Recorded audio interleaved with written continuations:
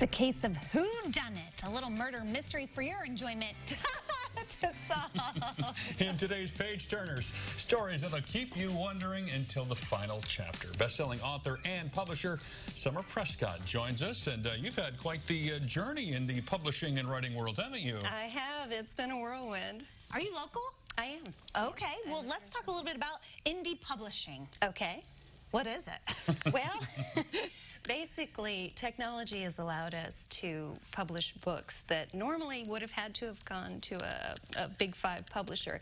Competition is fierce for the Big Five. You know, you can count the number of names of the Big Five publishers on your hand.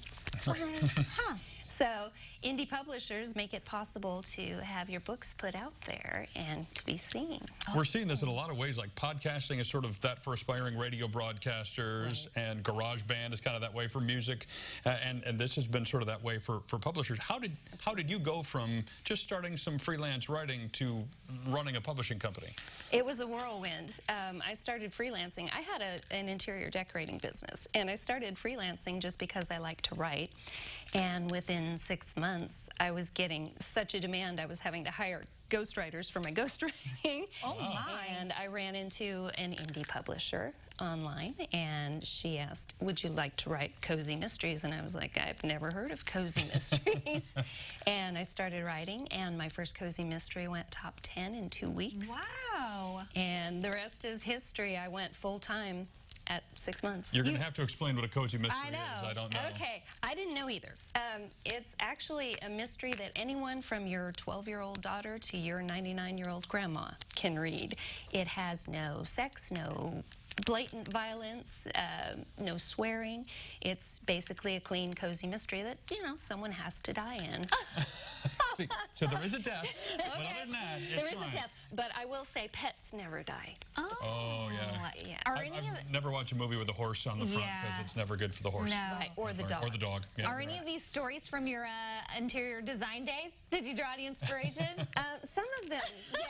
And I'm actually thinking about doing a series based on an interior decorator. Oh, that would make a lot of let's sense. let's talk about some of your books here. So which one was the one that was your first that, you know, took off? That's Murder Moist Fowl. That Ooh, was it's the got first cupcakes. one. It's got cupcakes. It has an entire series in 3 different parts. I've written literally 64 books with this same couple as the featured characters. Wow. Missy and Chaz? Missy and Chaz. Apparently they Missy's never funny. die then, right? They're not the ones, No, at least that's not yet. allowed. Maybe book 65 or whatever.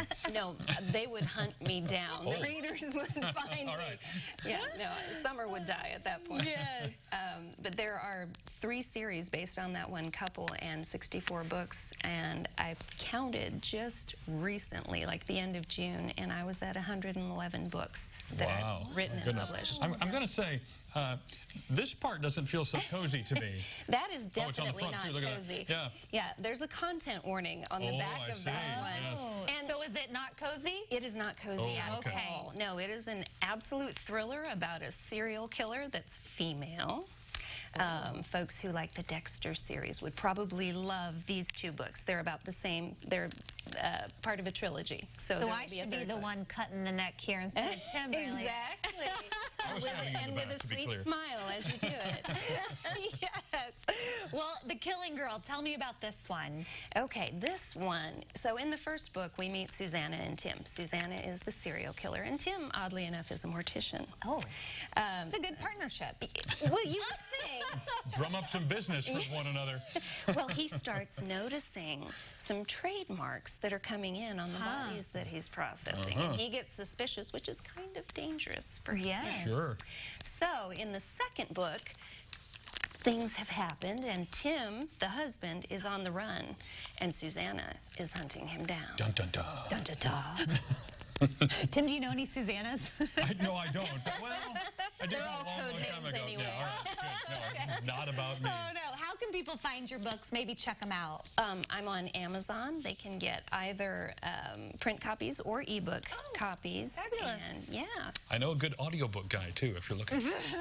By the way. All right, we will connect you with all of her books and a link to her website and social media pages at our website, which is ciLiving.tv. I'll be your Susanna to your Tim. I'm not.